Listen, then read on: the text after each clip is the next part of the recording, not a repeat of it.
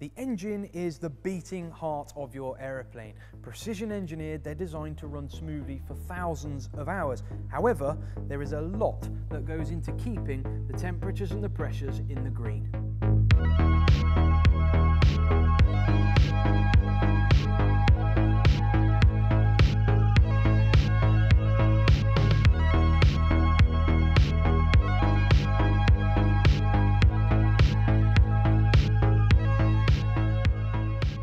Airplane engines come in all different shapes and sizes, from inverted 4-cylinder gypsies to horizontally opposed 6-cylinder injected Lycomings. And when it comes to their maintenance, it's often best left to the professionals in the proper facilities like this one here at Western. But there's lots that we can do to look after our engines. When an engine comes off the production line for the first time or out of a fresh overhaul like this aeroplane's engine has, you have to run it in. And although the manufacturer's operating manual should be consulted on how to do that for that specific engine type, as a general rule of thumb, engines should be run in on straight mineral oils for at least the first 50 hours or until engine oil consumption stabilizes. There's a general misconception that an aeroplane's engine needs to be handled gently during the break-in stage. Now, this isn't necessarily true. In order for the engine's piston rings to seat correctly, it has to be brought up to temperature. Running your aeroplane's engine at about 70–75% is advised, and once it's there and brought up to temperature, it should stay there for a little while. And during that time, avoid climbing to higher altitudes and thinner air. So, though we don't want to mollycoddle our engine, it's also important not to thrash it too much in the initial stages.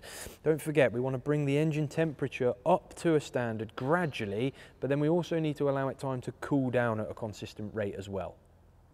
So let's have a look at the general makeup of a typical light aircraft engine. This is a Lycoming. It's a 4-cylinder, horizontally opposed engine, which means that the cylinders are on either side of the main body as opposed to vertically inlined or in V configuration. Front of the engine is there where the propeller mounts to. We've got the dipstick at the back here, the vac pump, oil pump, magnetos, mechanical fuel pump, and the cylinders are here.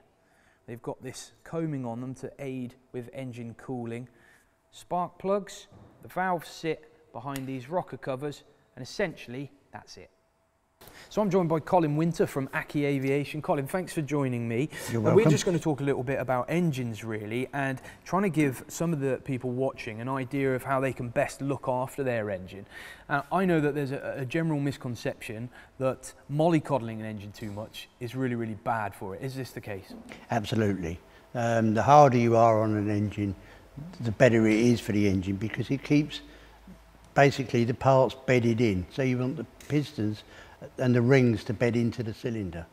So if you mollycoddle it, it's not like an old sort of 40s car where you have to run it in for a sort of like 40 hours at sort of 20 miles an hour. Yeah. You know, you do that with an aircraft engine and you'll just ruin it. How come an aircraft engine is different then to an automobile? Well, for a start, they rev a lot lower. So remember, I mean, when you're flying, you're running at what, 2,500 RPM? What would a car be running at? You know, at the same sort of, if you like, an average, probably about, what, 5,000 RPM. So, you know, there's a whole lot of difference. They're slow turning engines, hence the reason why they need to be kept bedded in. So those are important, obviously, as your first point of call to consult the aircraft or the engine manufacturer's documents. As a general rule of thumb, when you're trying to run in an engine, you've got to be pretty much thrashing it and working it hard. Yeah, every manufacturer has a bedding in procedure, which obviously, you know, I mean, they insist that you follow.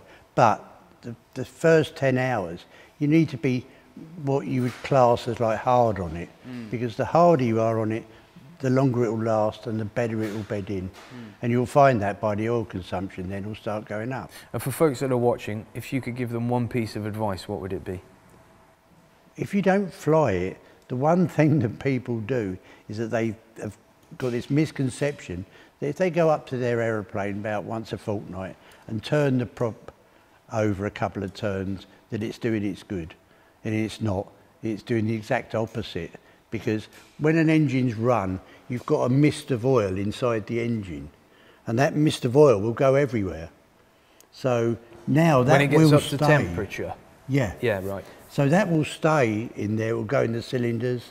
So when you go over on a cold engine and you turn the prop over, what you've now done is scrape all that oil off. So now you've got nothing. So now you've got the beginnings of corrosion.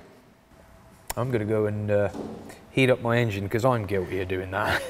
Lots of people are guilty of it, and that's what they say, is if you're not going to use it, then start the engine, bring it up to temperature and give it a good ground run. And that will then make the oil atomise, and then you'll get the mist inside. And then that will keep the thing, you know, corrosion free. And we're in the middle of the summer months now, but during the winter months, one last thing we'll talk about is what's the importance of inhibiting your engine if you know it's going to be on the ground for a prolonged period of time, and after how long a period of time should elapse before people consider inhibiting their aircraft? Well, they say if it's going to be out of use for up around 3 months and over, then you should inhibit it. And inhibiting oil is, again, it's a film that is like more sticky than like ordinary engine oil. So again, what it's doing is it's coating everything. So again, it's there to protect and stop the corrosion. That's the biggest killer on all aircraft engines, is corrosion. Colin, thanks very much for talking to me. You're more welcome. Regularly running the engine is really important to prevent rust and corrosion forming on the inside, and you should try to fly your airplane as regularly as possible. If you can't though, say over winter months, you should consider inhibiting the engine, and this isn't a particularly time-consuming or expensive task. You don't have to wait for the aircraft's 6 monthly check or annual inspection to change the oil. Don't forget, the engine oil's job is to lubricate but also absorb toxins and corrosive chemicals. In changing the oil, you remove all of these nasties out of the engine. Next time, we'll be looking at the multitude of different avionics and instruments that are available to the pilot of today, from the bare minimals in airplanes like the Tiger Moth here to cutting-edge glass cockpit technology in the light sports aircraft behind us. But anyway, for now, thanks for watching, and we'll see you next time.